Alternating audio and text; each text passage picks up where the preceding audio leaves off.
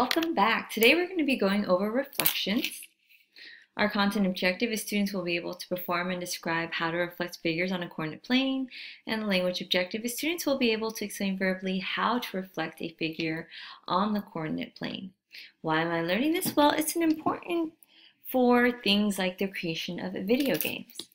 So yesterday we did go over translation, and today's focus is going to be on reflection.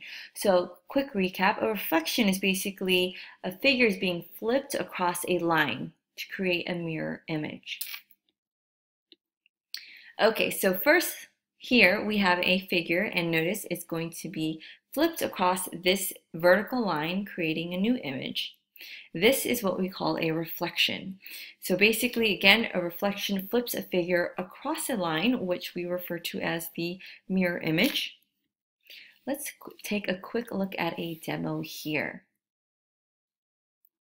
So here we have an image which looks like the shape of an F, and I'm going to go ahead and reflect it across this vertical line here.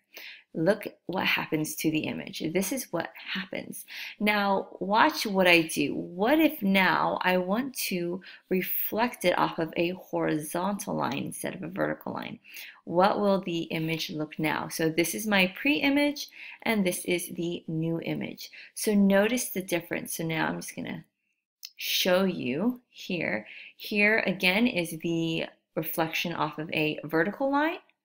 And this is what happens when you reflect across a horizontal line. So there are some slight differences. Now between the two, I want you to understand the same way translations preserve certain characteristics, reflections preserve certain characteristics as well. So let's go ahead and write that reflections preserve what? Well, translation preserves size. Does reflection preserve size? Absolutely. The pre-image matches the same size as the image. So we're going to go ahead and say that it preserves size. What else? Does it preserve shape? Well, does this shape look identical to this shape? Absolutely. Even if I were to rotate it, reflect it based off of the vertical line, notice the shape remains the same. So definitely preserves shape. And last but not least is orientation. Does it preserve orientation? Here I would have to say no, because notice this F is the correct F, and this one is kind of backwards. So the orientation is not preserved. So notice here, reflections only preserve size and shape. It does not preserve orientation. Okay, so now let's go back to the lesson.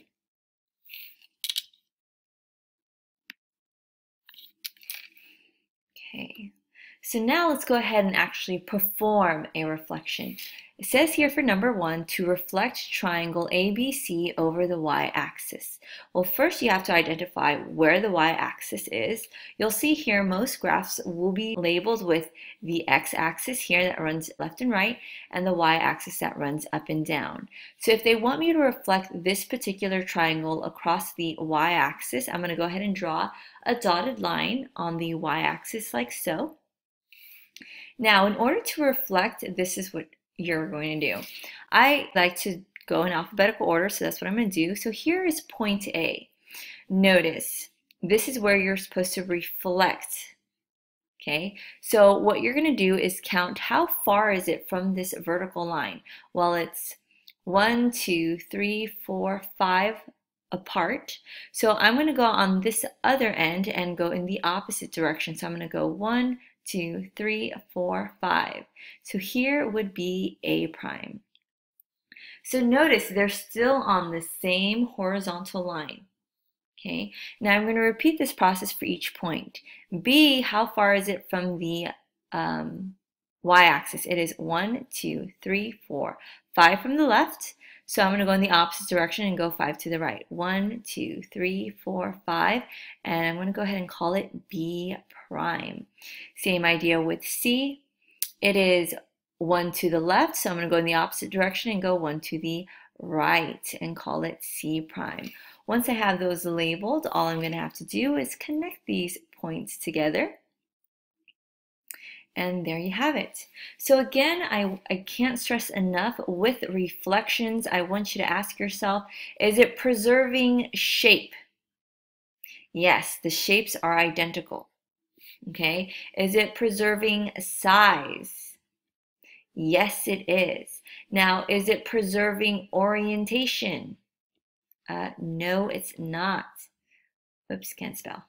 Orientation, it is not. Okay, so that's the main difference between reflection and translation. Translation preserves all of them. It preserves shape, size, and orientation. But with the reflection, it does not preserve orientation. Okay, it's been flipped, so it's not the same. Moving on to the next example, it says, give the coordinates of the image if the given point is reflected over the given line of reflection.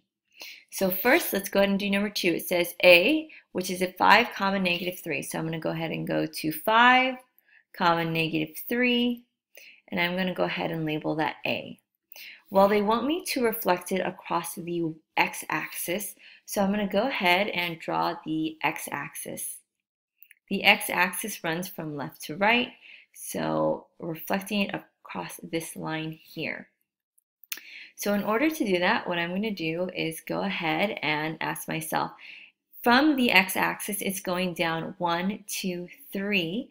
So in order to go the opposite direction, I'm going to go back on the the x-axis, and instead of going down, I'm going to go up 1, 2, 3, and there we have A prime.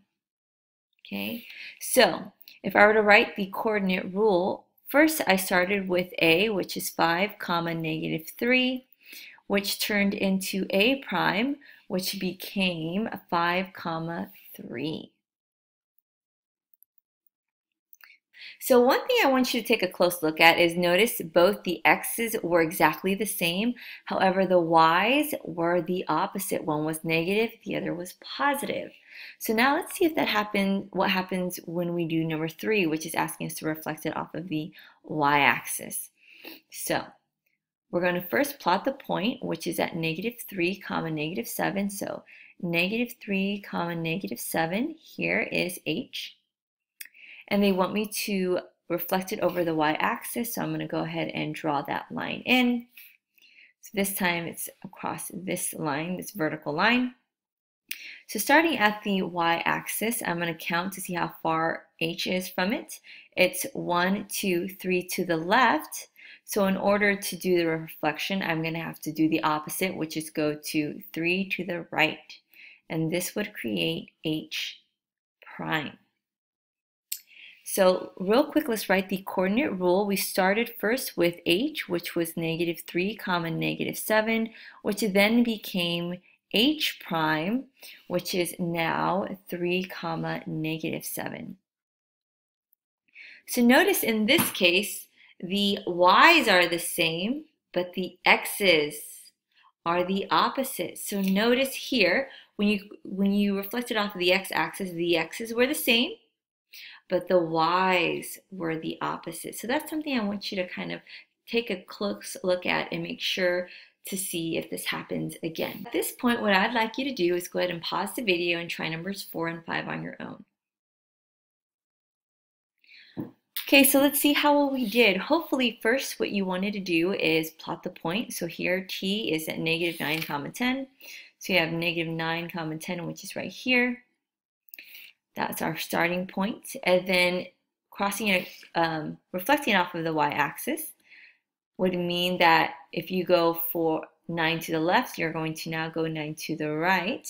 And that's what's going to give you t prime, which that ordered pair is going to become 9, comma, 10. Now, could you have guessed this? Maybe. Since it's the y-axis, the y's are the same. However, the x's are the opposite. Okay, so now let's look at number 5. Number 5 is they're asking us to go ahead and reflect point R across the x-axis. So let's first graph it. So negative 3, comma, 8. This is where R is. And then crossing it off of the x-axis, which is the one that runs from left to right. Okay, Right now it's 1, 2, 3, 4, 5, 6, 7, 8 up. So I'm going to go in the opposite direction and go 8 down. 1, 2, 3, 4, 5, 6, 7, 8. So this is going to become 8, sorry, not 8, r prime. And that new ordered pair is going to be -3 comma -8. But once again, could you have guessed that? Well, if it's off of the x-axis, the x's are going to stay the same, but the y's are the opposite. Okay, so moving on.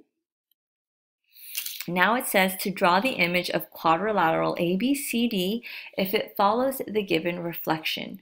Well, this one's asking us to reflect it off of the x-axis. So I'm going to go ahead and draw a line on the x-axis here. And I'm just going to go ahead and do my reflections.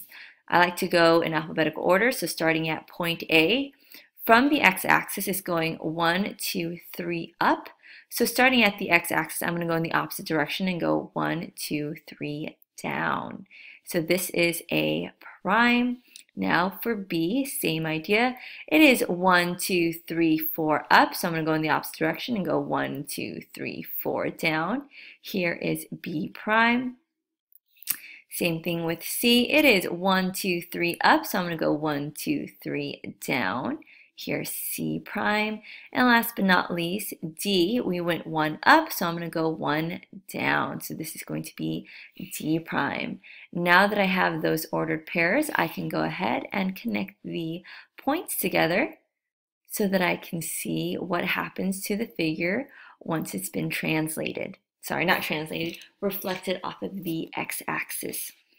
So once again, let's look, okay, with this reflection, did it retain its size? Yes. Did it retain its shape? Yes, it's the same shape. Did it retain its orientation? The answer is no, it did not. So again, this is where it's different from a translation. A translation preserves all of these characteristics, but with a reflection, it does not preserve orientation. Now let's try number 7. So the instructions are very similar. However, they're asking me now to reflect it off of a line, which is y equals -1. So what you're going to have to do first is remember, how do we draw this line if y equals 1?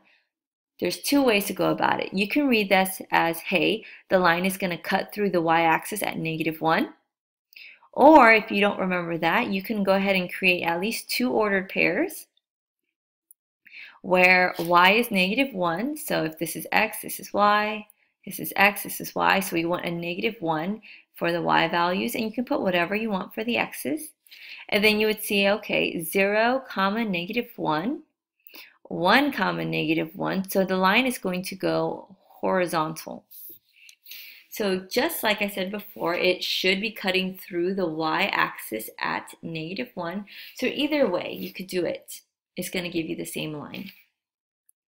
Now, once I've done that, I'm going to start on the this equation and say, okay, it's going up 1, 2, 3, 4. So I'm going to go the opposite direction and go down 1, 2, 3, 4. Here is A prime. Same thing with B. It's going up 1, 2, 3, 4, 5. So I'm going to go the opposite and go down 1, 2, 3, 4, 5, which is kind of down here, which falls off the graph, which is okay. And then here for C, it's going up 1, 2, 3, 4. So I'm going to go down instead and go 1, 2, 3, 4. So this is C prime. And last but not least, for D, it went up 1, 2. So I'm going to go the opposite direction and go down 1, 2. Now that I've went ahead and wrote down all the ordered pairs, we're just going to connect the points together. And then it's a good idea to keep asking yourselves, hey, was the size retained? Yes. Was the shape, did it stay the same? Yes. Did the orientation stay the same? No. Okay. So, but there you have it. That's all there is to reflections. Okay, so now at this point, I'd like you to go ahead and pause the video and try number 8 on your own. Okay, so let's see how well we did. So here you're now asked to reflect this quadrilateral off of the y-axis. So let's go ahead and draw a line on the y-axis. and then go ahead and reflect. So here it's off of the y-axis going 1, 2, 3, 4 to the left. So I'm going to go the opposite direction, 1, 2, 3, 4 to the right. Okay, for B, it's going 1, 2 to the left, so I'm going to go 2 to the right, and here is B prime. C is 1 to the left, so I'm going to go the opposite and go 1 to the right. So here is C prime. And last but not least, D went 1 to the left, so I'm going to go 1 to the right, which is D prime. Now that I have the new images, I'm just going to go ahead and connect the points together. And there is the shape after the reflection. So once again, does it retain the same shape? Yes. Does it retain the same size? Yes. Is it the same orientation? No, it's no longer the same orientation. Now let's go ahead and have you try number 9 by yourself as well. Okay, so let's see how well we did. The first thing you should have done is went ahead and drawn your line for x equals 2. Again, there's two ways to go about this. You can have said, hey, the line is going to cut through the x-axis at 2, which is going to be a vertical line. Or you could have given at least 2 ordered pairs where x equals 2. And the other values could be whatever value you want, as long as they're different. So here, 2, 0, 2, 1. This would show you that it is going to be a vertical line. Once you have that, go ahead and start counting. Starting on the line of reflection, you're going to count to see how far it is. So here it's 1, 2, 3, 4, 5, 6, 7 to the left. So the opposite would go 1, 2, 3, 4, 5, 6, 7 to the right. Here's A prime. With B, it went 1, 2, 3, 4, 5 to the left. So I'm going to go 1, 2, 3, 4, 5 to the right. For C, we went 1, 2, 3, 4 to the left, so we're going to go 1, 2, 3, 4 to the right. And then for D, 1, 2, 3, 4 to the left, so we're going to go the opposite and go 1, 2, 3, 4 to the right. So here, we're going to go ahead and connect the points together. And then once again, you'll notice the sizes are the same, the shape's the same, but the orientation is not. Now, if for some reason I kind of got off and plotted a point down here and I ended up drawing something that looked like this, that should be a red flag. I should be saying to myself, hey, that shape is not identical to the pre-image. I must have done something wrong. So please keep in mind, with reflections, you should expect it to have the same shape. You should expect it to have the same size. And if you don't, that means you did make an error and you need to go back and fix it. So this is the correct image off of your pre-image of the quadrilateral ABCD. For number 10, it says point to L, -3, 2, M, 3, 1, and N, -2, -3 are the vertices of a triangle. If triangle LMN is reflected over the x-axis, what are the coordinates of the image? So here, we're going to go ahead and do what is asked, which means we're going to reflect over the x-axis. So we're going to draw a line on the x-axis, and we're going to follow the instructions like we're used to doing. So here I'm going to go ahead and first work with point L. From the x-axis, notice I'm having to go up 1, 2. So to go the opposite direction, I must go now down 1, 2, which will give me L prime. Same for M. I'm noticing I'm going to have to go up 1 to the right. So I'm going to go the opposite direction, which is 1 unit down, which is going to create M prime. Then last but not least, I'm going to go ahead and do N. For N, from the x-axis, I'm noticing I'm having to go 1, 2, 3 down.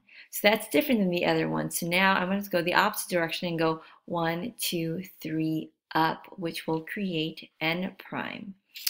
So now that I have the 3 new ordered pairs, I'm going to go ahead and connect the points together to figure out what happens after the reflection. So notice this is the first time that you're going to see the figures actually overlapping. And that will happen when your line of reflection actually cuts through the original pre-image. So just to get a closer look at what this looks like, I'm just going to go ahead and shade it in for you so that you can see.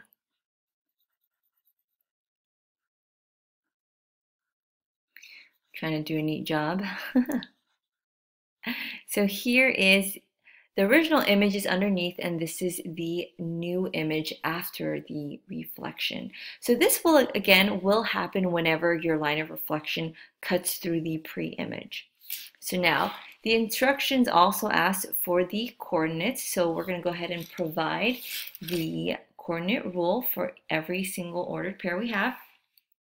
First, starting with L, which is going to be -3, 2. Now, real quick, let's remember that it is being reflected over the x-axis. Hopefully you remember that whenever we're reflecting over the x-axis, the x-coordinates tend to stay the same, but the y-coordinate is the opposite. Let's see if that happens here. Well, L prime is -3, 2. So did it happen? Yes. Whoops, got ahead of myself. You're going to see here,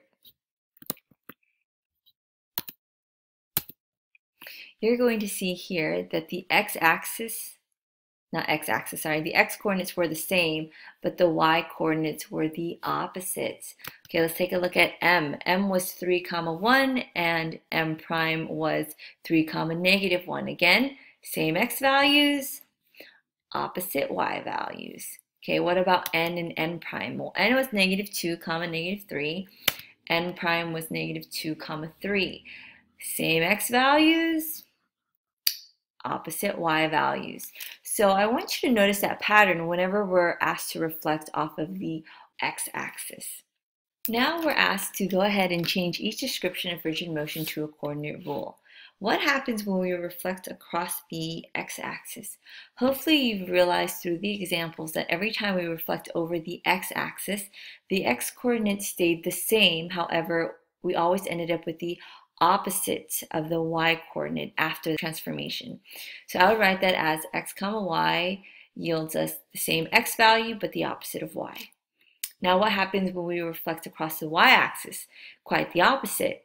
The y-coordinates stayed the same, however, the x-coordinates were the opposite of each other. So I would write that as such. X, y yields the opposite of the x-coordinates and the same y value. Now what happened when we reflected across y equals 1? What happened? Well, hopefully you recognize that the x stayed the same. Okay. However, the y value was going the same steps away, but in the opposite direction. Okay. And what about, the reflection across x equals -1? What happened here? Well, here, the y values were exactly the same, but the x's were in the same amount of steps away, but it was in the opposite direction. So you're probably wondering why this is, especially because it sounds contradicting. Here is the x-axis. It runs from left to right. The y-axis runs up and down. Now, if you think of this one, if you were to graph this line, y equals 1, it's cutting through the y-axis at 1. So that means it's actually a horizontal line, which is similar to this one here, which is why the x values stayed the same, but the y values moved in the opposite direction. Okay, same thing here. Your graph for x equals -1 would cut through the x-axis at -1, which means it would be a vertical line, which is very similar to the y-axis, which is why it's similar in the sense where the y values were staying the same. Okay, so you have to be very careful. Don't automatically make the assumption, oh, y and y, that means we're always going to keep the y values. No, you got to think about what the actual line looks like. So that is going to actually conclude the lesson for today. So thank you so much for tuning in. And as always, until next time, bye.